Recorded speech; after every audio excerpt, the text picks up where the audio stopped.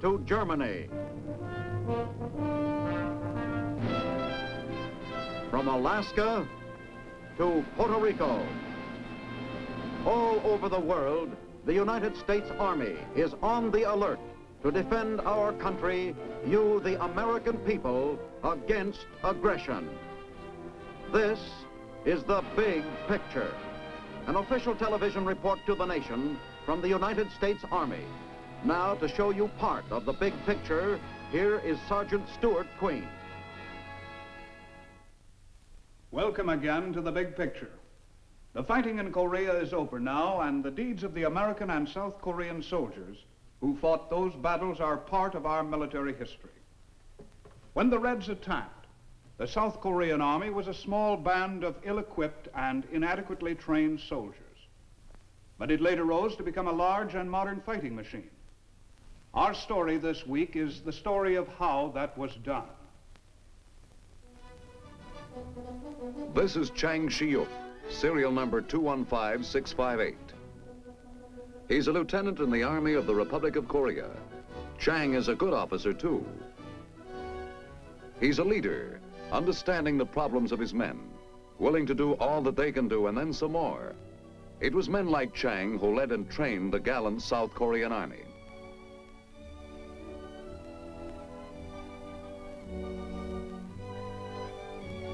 This is the story of how Lieutenant Chang and the ROK Army grew into a great fighting machine. It is the story, too, of Han and Lee and Yun, the splendid fighting youth of Korea. Once, only a few years ago, Chang and his countrymen were tillers of the soil. They grew rice and barley and wheat and soybeans and vegetables.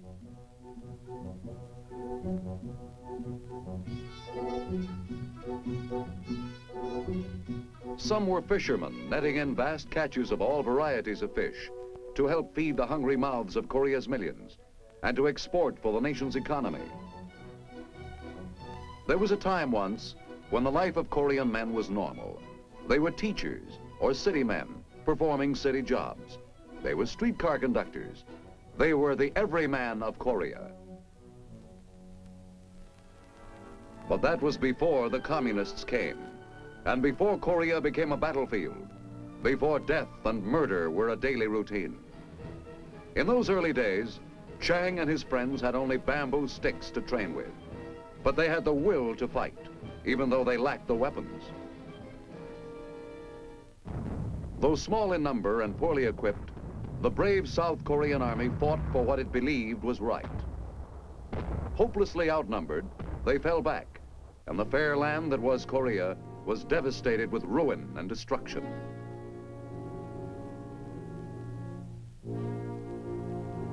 And the people were assaulted and massacred and made homeless.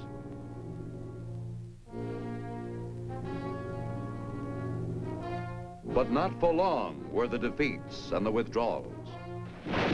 Free nations of the world took up arms against the red aggressors. Supplies and help rolled in. The people of South Korea took heart, and they fought back savagely, pushing the enemy back and back, until soon he was licking his wounds behind the line from which he had first unleashed his bloody dogs of war.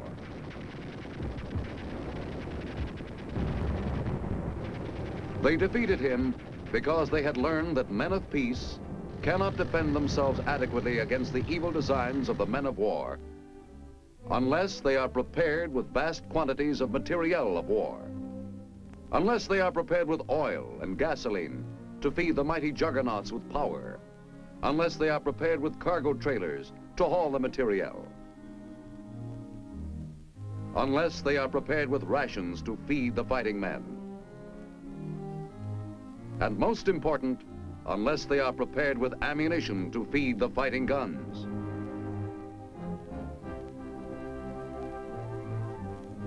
But men must be trained in the dreadful arts of modern warfare, and the Army of Korea needed help in starting training programs for its inductees. The appeal for assistance was answered.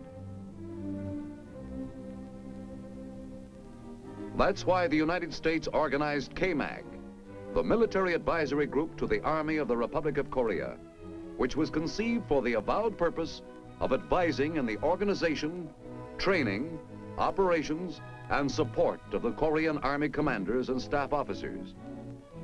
Just as the common men of the free world joined forces to fight the common foe, so did their leaders sit down together to plan a systematized training program for the Korean Army. Representing the Korean soldier was General Paik Sun-yup. Acting for the United States and the United Nations was General Cornelius E. Ryan. The results of these conferences was the completion of a number of training centers, the principal one of which was RTC-1, the largest training installation in Korea. Its name, Jeju-do. For hundreds of young Korean men, it all began that eventful day when, as the cream of Korea's youth, they were inducted into the ROK Army and together caught their first look at Jeju-do. Soon, the LSTs on which they were being carried were nosing into the beach.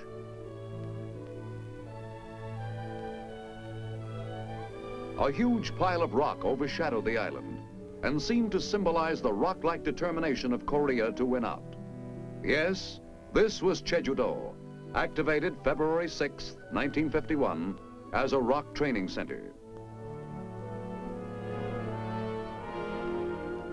Chang and his countrymen took a first look around the island that was to be their new home for the next 8 weeks. They didn't know it then, but RTC-1 had a total training capacity of more than 70,000 men. At the time, they little realized that instead of being a disorderly bunch of raw recruits, they would soon be returning with the alertness and precision of trained soldiers. At their first formation, they learned a little of what was before them. What were their thoughts during the ever-changing events of that first day?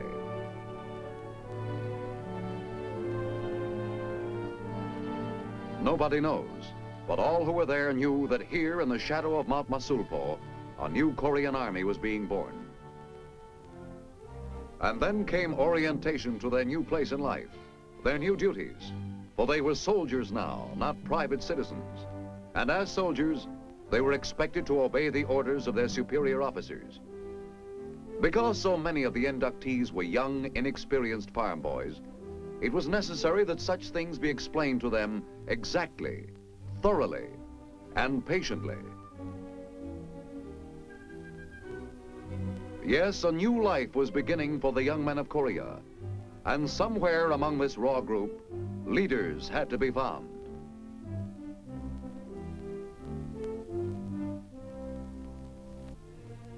For the Army was in dire need of competent leaders.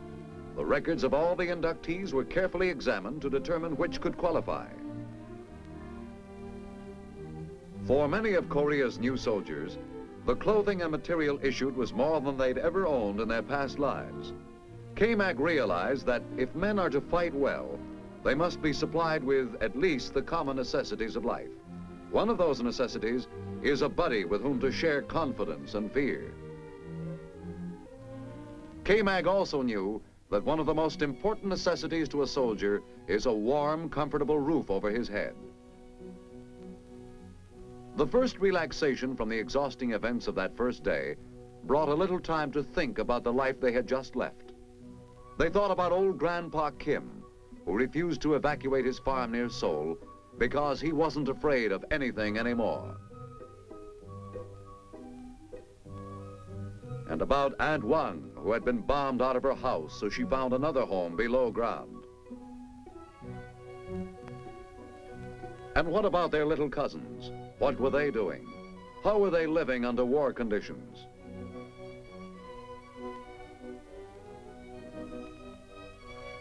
And of course there was Nam-ee, that trim little girl who was doing her bit as a nurse, working with the United Nations Civil Assistance for Korea. There was little relaxation after that. The time of the dreamer is in peace. The time for action is in war. At first they seemed one huge, awkward squad. But the constant drilling at the manual of arms helped to smooth it out a great deal. It was hard at first, but gradually by doing, they soon caught on.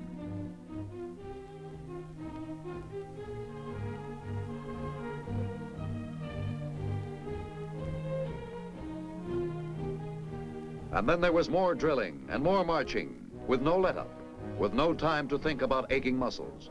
There was a war on, and they were made to realize that wars were not won by weaklings. Before they were aware of it, they began to sense that subtle feeling that comes with knowing that they were working together as a well-trained unit, with military precision and dispatch. But it wasn't all marching and drilling. Quite often they were treated to the pleasure of sitting. But they had to be learning at the same time. And so they were taught the anatomy of a rifle, taught that a rifle is not just a rifle, that it is made of many little intricate parts. They learned that a good soldier knows how to use his rifle best only when he knows what makes it tick and stick. It was fire. Up to your feet again. Forward to the attack.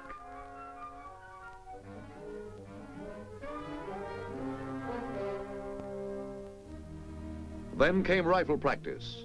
How to hold their rifle. How to squeeze on the trigger, not pull. They had already learned how a rifle operated. Now came instruction in what it could do. Kill. In war, they were told it's kill or be killed. They also learned how to take care of others. One thing they learned, that it was not only important for a soldier to know how to kill, but he must be able to save lives as well, his own included. First aid is important on the battlefield. Another thing they learned, rifles were not the only means of destroying the enemy. Mines and booby traps not only delayed the advance of armies, but often stopped them permanently. So first the theory in class sessions, then practice in the field. A lot of practice.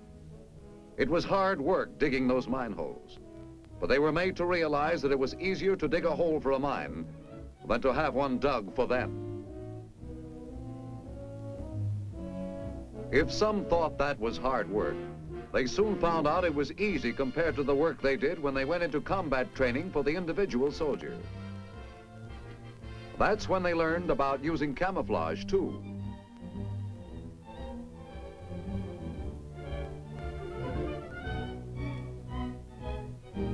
They fell to the ground, fired, then moved on, and crawled, and kept on crawling, with a heavy rifle cradled in their arms. They complained, but with grit and determination they carried on. They knew it was worth getting a few calluses on their elbows to be able to learn how to avoid getting a bullet in their head. It wasn't long before they also learned how big a bullet hole could be, especially when it came out of the business end of a Browning automatic rifle. Yes, the Korean trainees were impatient to learn fast, but with a little instruction, they soon got the hang of the most complicated weapons. When they squinted through the sights of that BAR rifle, they remembered that one day it would be the enemy. One thing they never got used to, the marching, with a full pack weighting weary shoulders. But they stuck it out grimly, because they knew it was all part of the job of becoming a good soldier. They knew that this was toughening them up so they could meet the enemy. One way of making sure you go forward when the time comes is to know how to fire that M1 rifle, straight and true and to the mark. And they learned how to use all the weapons, including hand grenades.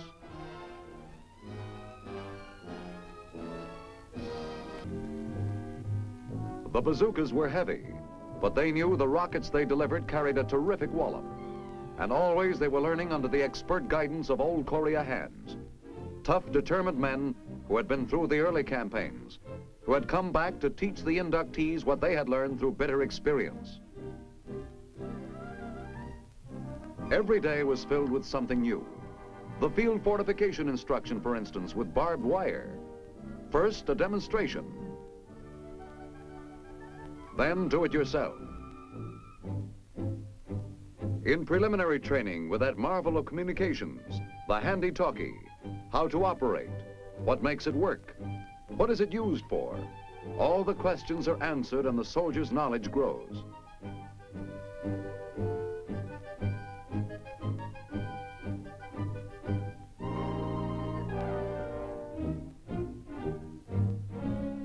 with a compass too, which led to training in map reading.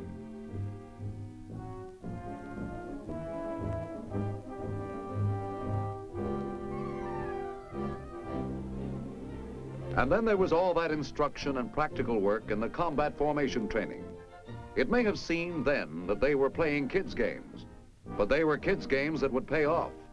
If ever they were to find themselves in the middle of the real thing, they'd realize that all this intensive training was for their protection. After 8 weeks of basic military training, Chang and his buddies were almost ready for battle. Almost. For the question now was, how would he and the other trainees conduct themselves under actual battle conditions? Here's where those games they played came in handy.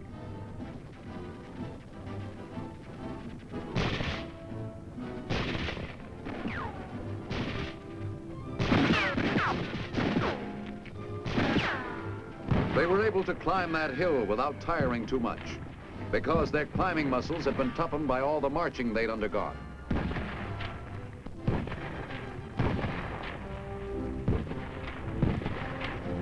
Korean and American officers were on hand always to observe the results of their training, the results of all the efforts KMAG had exerted in turning out fighting ROKs.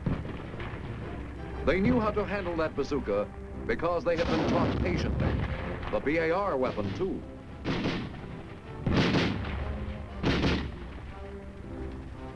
This was the result of all the hard and patient work that had gone into their training.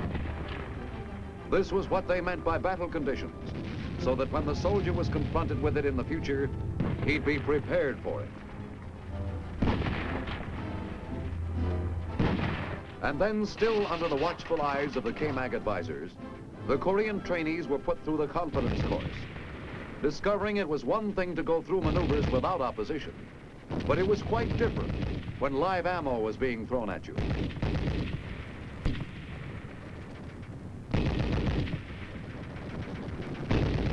This was the acid test. If they came through this, they were ready for anything the enemy could lob over at them. Cover and concealment training had taught them to roll over a wall instead of exposing themselves to enemy fire. And they kept on crawling as the shells burst around them.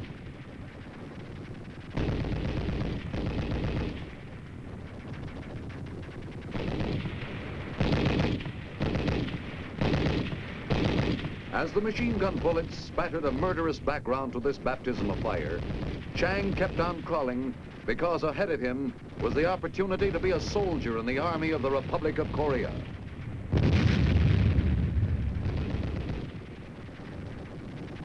The first 8 weeks of training were coming to an end for most of the others, but not for Chang, because he had been accepted as a candidate for Officers' Candidate School by the time his final inspection at Jeju-do came around.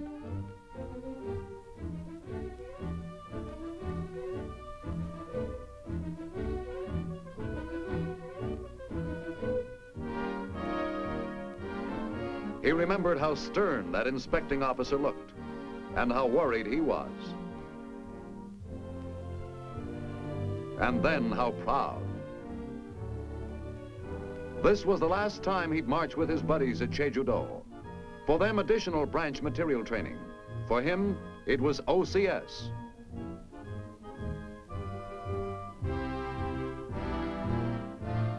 It seemed only a short time ago that they'd arrived at Jeju-do as untrained recruits. Now they marched back to the LSTs as soldiers ready for battle.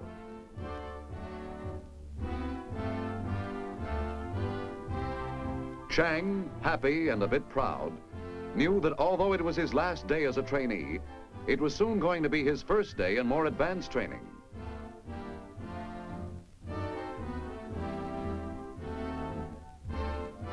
Before he realized it, he was marching again, this time with the other OCS candidates. Marching into his new home, KATC, the Korean Army Training Center at Gwangju on the mainland of Korea, which housed the infantry, artillery, and signal schools of the Korean Army. Here he would specialize as an infantry officer. No wonder he experienced a glow of pride during the initial inspection, dressed in a new uniform as an OCS candidate. The last phase of his training was beginning.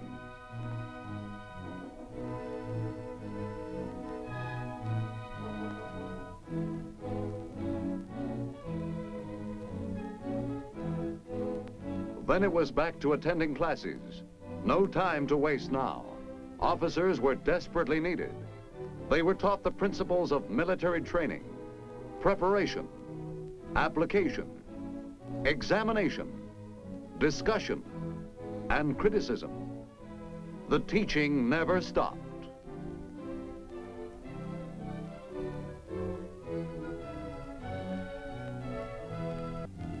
Then began a period of learning from technical manuals.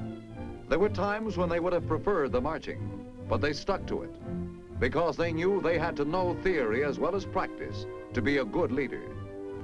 There was practice too, lots of it. On the rifle range again, always with live ammo, so that firing an M1 rifle became almost as natural to them as breathing. The heavy stuff too. Theory first with the heavy machine guns, and then practice. Lots of it, until you thought they would never get the chatter out of their ears.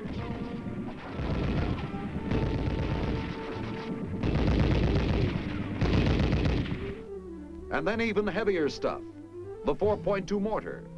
Yes, theory first, as always.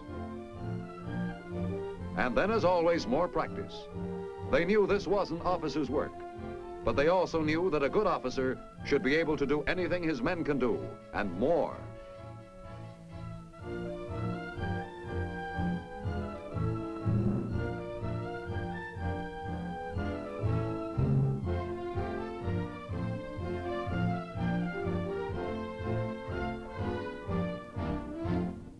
There were calisthenics, too, to build up bodies so that they could withstand the rigors of that intense training. Body push-ups, up and down and up.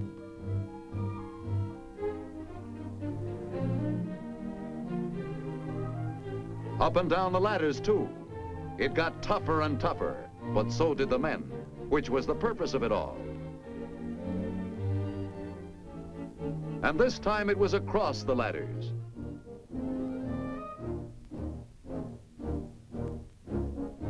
And once again, more classroom theory, now with a 75mm recoilless rifle.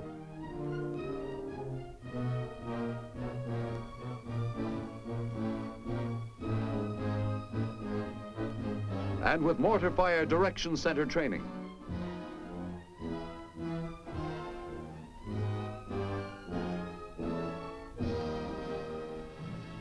Then came the big push, the last exercise they would go through before graduation.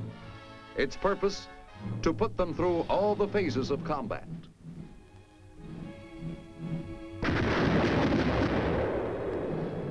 Fighting with artillery and tank support, actually attacking a hill position.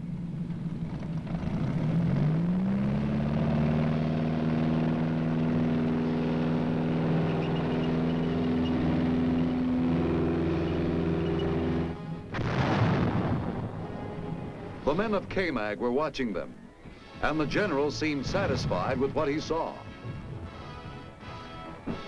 What did Chang and his friends think of then, as the shells burst and the bullets whistled around?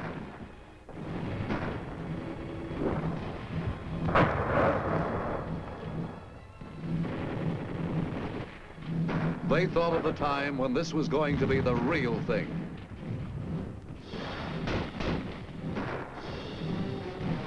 When up ahead was the live enemy with live ammo in their guns, to put them to the test of all they had learned in the last 24 weeks. How to get there and stay alive. That's what they thought.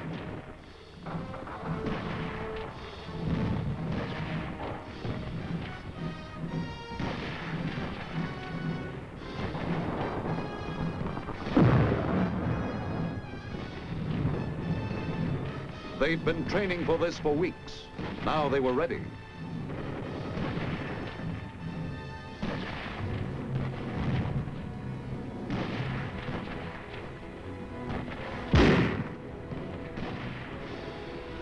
It was a taste of the real thing, and they could now face the enemy with confidence.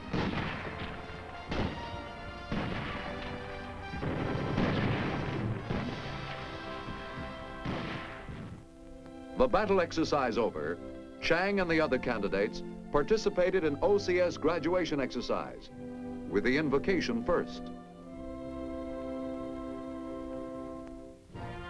With a band and all, and with speeches, of course. And they thought their salute was smart. This was the climax. This was what they had been working for all these months. And did that diploma make them proud?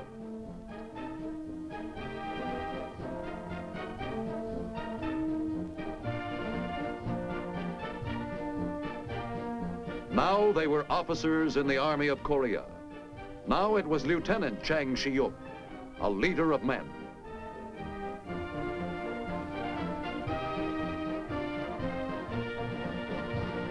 Later, when he gave his men orders, they obeyed without hesitation, because they knew he'd been trained to be a leader.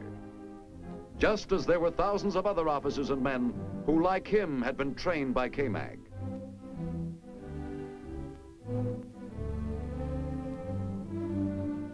Tank, artillery, infantry, signal corps, medics. It doesn't matter what branch they were in. They were an army now, a trained army of men who could be ready at any time to leap to the defense of their country. Yes, it was Lieutenant Chang Shi-yuk, but at the same time it was more than that. The splendid fighting youth of the Republic of Korea, looking ahead to a future of greatness, of happiness, and of peace. Now this is Sergeant Stuart Queen inviting you to be with us next week, when the Big Picture will bring you another pictorial report on the activities of your Army at home and abroad. The Big Picture is a weekly television report to the nation on the activities of the Army at home and overseas. Produced by the Signal Corps Pictorial Center. Presented by the U.S. Army in cooperation with this station. You can be an important part of the big picture. You can proudly serve with the best equipped, the best trained, the best fighting team in the world today, the United States Army.